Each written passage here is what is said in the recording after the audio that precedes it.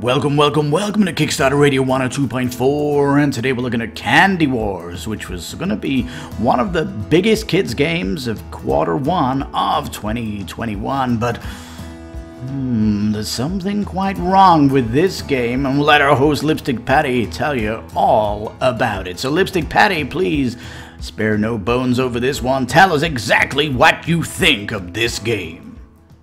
Now peeps, here we are, Candy Wars. Now my team said we should look at this because it's been a bit of a flop. Well, it says, if there has to be war, let it be sweet. Candy Wars is a fast-paced family game. Competitive or cooperative? Right. Family game? Family. Considering that most backers are going to be over 40 on Kickstarter because the prices are ding dong, ding dong, ding dong. If you're going to pick a kids game, you want a kids game that you can play either solo, that you want to play, or your game group are going to play, not just your kids, because hey up, kids are going to grow up and grow out of certain kids games, and this game's too pink. It's only going to appeal to those that even have girls as a, as a kid. So where's my evidence of this? Well, 218 backers. Dear me. Not even 50% of the goal. Not only that, let's go down and tackle this tough project. 1. The early bird special, which is harming anyone coming in late because they see this and go, there's a FOMO already here. It's not FOMO, it's just like someone's got this and I'm not going to get it and I'm going to have to pay for it. These early bird specials are really annoying. The best early bird special you're going to do is a cheaper price on the pledge, because it means even though I'm paying, then, I'm still getting the same content. Anyhow, now it does say you can play solo.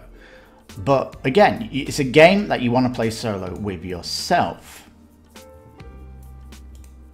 It's got these 3D scenarios, as it calls it, but for me, you look at these 3D scenarios and you think gimmick. There's going to be a gimmick here. It says scenarios can be played separately or in a continuous storyline. That sounds like it's none of one or none of the other. It means pick it.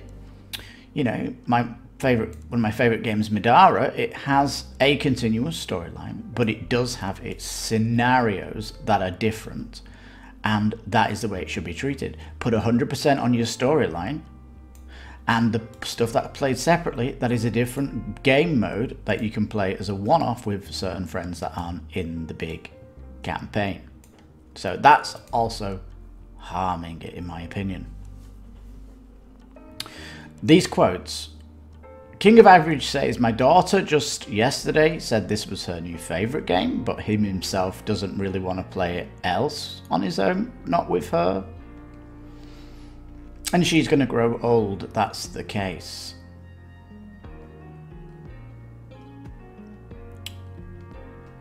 Box appeal, too much pink. Vibrancy, I don't mind, but it's just too much pink.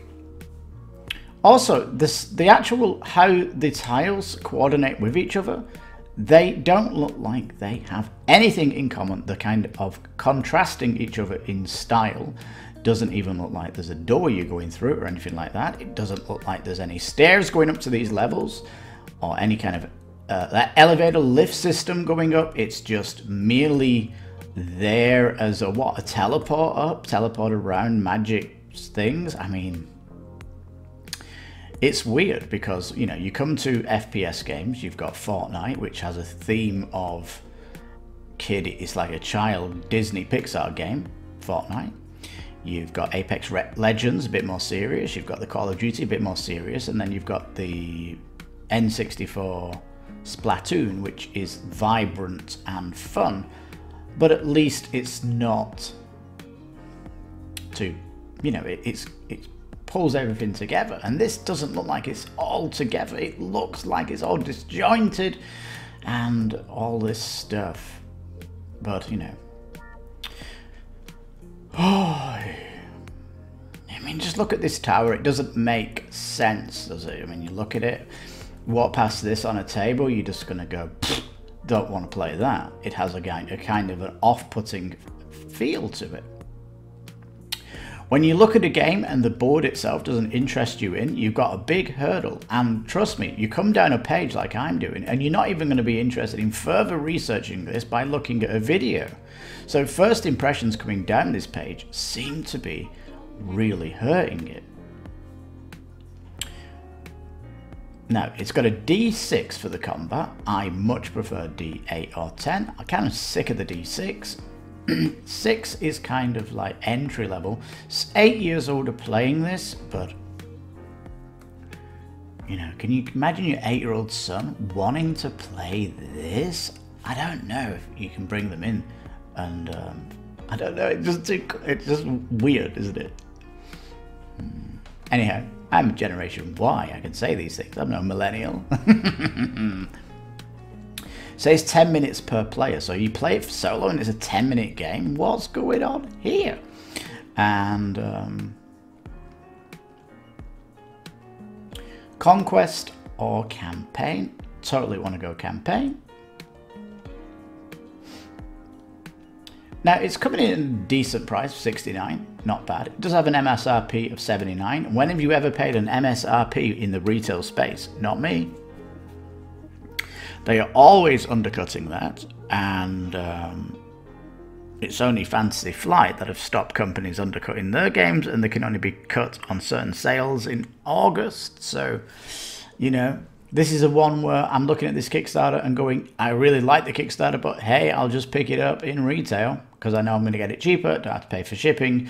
And the way Kickstarters are doing at the minute, the amount of time before the Kickstarter and the retail box goes out is nil, isn't it? You sometimes might as well just wait for it because it's going to be, you know, shipping can take 4 to 8 weeks sometimes, and you get it in the retail in that space. So minis themselves, they are adhering to what exactly? We've got gnomes here. Gnomes? Are you serious? War combat gnomes. What's going on here? Some kind of trolls. They don't look that kind of dangerous. Yeah, these 3D tiles, the gimmick. Weapon cards that really, my sense of humor is lost on these. Cupcake grenades, M&N automatics, sugar cane, candy canes. What is going on here? So there's like a really bizarre abstract nature going on here, and these are supposed to be the gnomes that you're attacking, but they're kind of too cute. And gnomes, it's like a gnome war. What's going on here? The floor tiles doesn't tell me if they're double-sided, so I've got to assume they're not. Again, there's no correlation between one and the other. They're kind of, you know, just whatever, it'll do. No sense of coherence going on here. Roof tiles, take that or you leave it. There's no common pattern going through. Tokens do look great. Yes, scoreboard here looking interesting. In a heart, it's like a love heart, isn't it? This game's kind of pushing that. These pink garish dice, cubes, and yeah, especially with the setup. The setup also can possibly be difficult because not only are you putting together a grid of squares that you've really got to consult the book and the squares. It's going to be like a puzzle to put the map together. Then you've got the awkwardness of making the 3D terrain here. And again, it's going to be like a jigsaw, isn't it? Trying to find the piece that needs to go down on the board. So setup's going to be fairly long.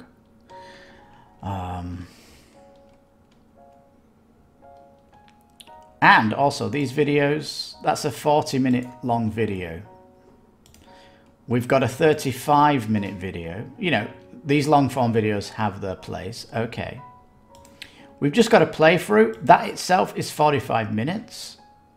We've got one in French at 15 minutes. That's not too bad. But we need some kind of quick version of something. We've got the 5-minute ones here, but you know they're not subjective. They don't talk about negativity. They're kind of too positive on these channels. So again, the videos seem not to be doing justice for it, because the lengths, most of the lengths are 30 plus, right? So there we go. And really, I think the team would have been better if they'd sent it for the Dice Tower and got them to do a playthrough live, because they do have probably the best young family audience that is on Kickstarter.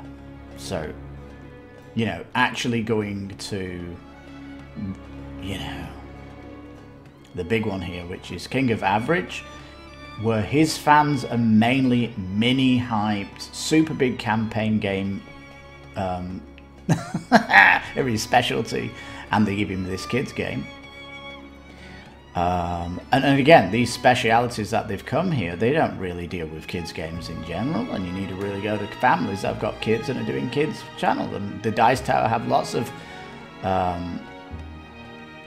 people in their channel that are kid friendly. They follow kids stuff, so it bonkers, blows my mind that they've gone for some reviewers that don't even have a fan base of kids games. So I know on this channel we cater for all kinds of games, Euro games, family games, and big campaign games, small games. We try and cover it general here because there's 4 people voting in on things, and so we've got like a large love for things. And optional buys, these are get dice for the colour of each gnome. This is kind of nice, get rid of the pink dice. And sleeve pack thrown in, I do like that, obviously, but stretch goals, it says there's going to be a Kickstarter exclusive on the stretch goals, but the first one not even unlocked, not even Kickstarter exclusive. So there you go. I just think, you know, as a theme, it's kind of 1960s funkaverse, colourful vibrancy, not quite there. Minis, kind of not anything you'd like to put out on a display case. They just don't look that great. And the type of minis you might see at a convention that are going for 50 cents because they're the basement ones now, right? I just think this game's going to be forgettable, peeps. I really do. Let's just forget about the shipping prices, because, you know, the less I say, the better of certain things, and we're already at the edge of the campaign. So here we are, 11 days. The campaign wants $5 for Pledge Manager, $69 going in. And, you know, potentially you can get it cheaper at retail. Again, does your play group want to have a big girly game? Does your 8-year-old son want to play a girly game? Does your 8-year-old daughter want to play a girly game? Maybe there's this kind of weirdness going on. And it's very abstract world. Gnomes having a war. You've got minis that I don't think people will be interested in. There's certainly a lot of carbon copy minis if you look at this picture here. And when you talk about war, you don't really think about people throwing sugar at each other or anything like that, do you? It's war is war, and this is so abstracted away and trying to make it fluffy, but really, come on, it's going to be a hard sell. So yeah, do we recommend it? We absolutely do not recommend it, even though we've got kids in the family and family members that are on our play group. I just don't think they're going to want to be interested in playing this.